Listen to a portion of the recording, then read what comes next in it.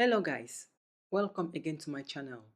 In today's video, I will share with you the simplest way of converting percentage to grams and grams to percentage.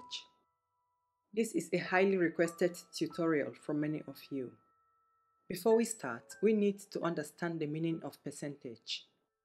When we say percent, we are actually talking about 100.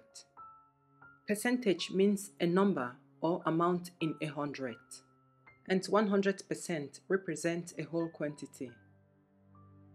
For example, this chart with the numbers from 1 to 100 represents 100%.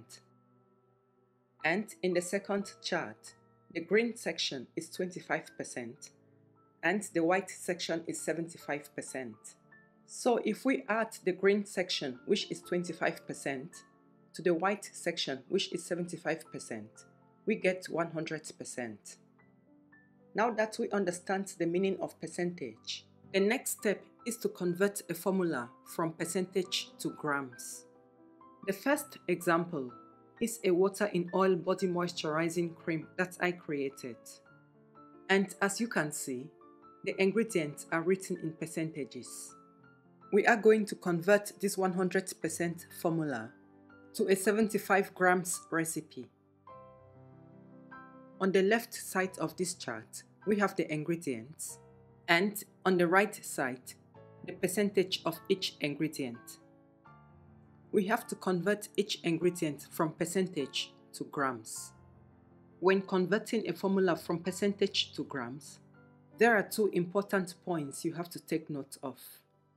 The first point is the percentage of each ingredient, and the second point is the total amount of grams you want to convert the formula to.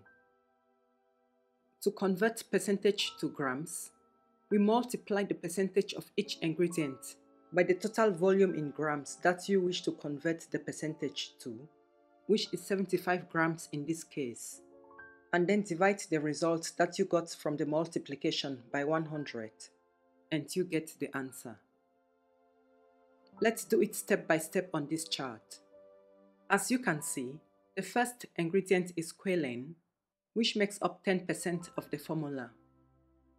This 10% squalane needs to be converted into grams so that it fits into a 75 grams recipe. To do this, we multiply 10 by 75, which gives us 750. Then we take the result from the multiplication, this 750, and divide it by 100. And this gives us 7.5 grams.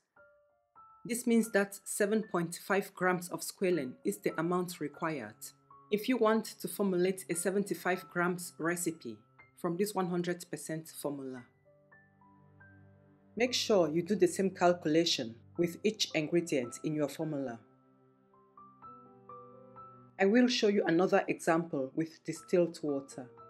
As you can see, distilled water is 20% of the formula. We multiply this 20 by 75, and the answer is 1,500. Then we divide 1,500 by 100, and the answer is 15. This means that when preparing a 75 gram recipe from this 100 gram formula, the amount of distilled water to be used is 15 grams. I would like to emphasize again, for accuracy, please make sure you convert the percentage of each ingredient in your formula to grams.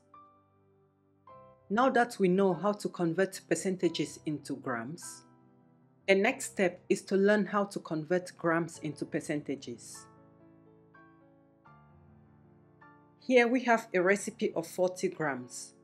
To convert these 40 grams to percentage, take the amount of each ingredient in grams, multiply it by 100,